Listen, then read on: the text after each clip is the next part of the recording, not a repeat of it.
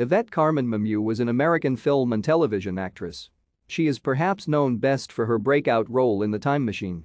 She was nominated for 3 Golden Globe Awards during her acting career. Mimieux was born in Los Angeles on January 8, 1942, to Renée Mimieux, who was French, and Maria Montemer, who was Mexican. According to her mother's obituary, Mimieux had at least 2 siblings, a sister, Gloria, and a brother Eduardo. Talent manager Jim Byron suggested she become an actress. Mimieux's first acting appearances were in episodes of the television shows Yancey Derringer and One Step Beyond in 1959.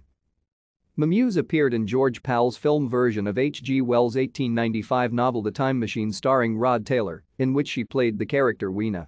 It was made for MGM, which put her under long-term contract. Her first film, however, Platinum High School, produced by Albert Zugsmith for MGM, which was released 2 months before The Time Machine.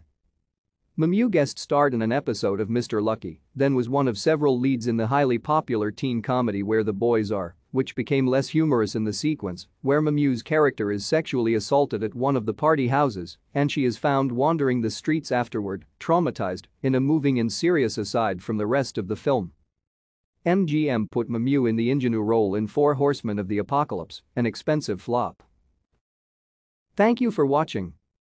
Like and subscribe if you would like to view more of our videos. Have a nice day.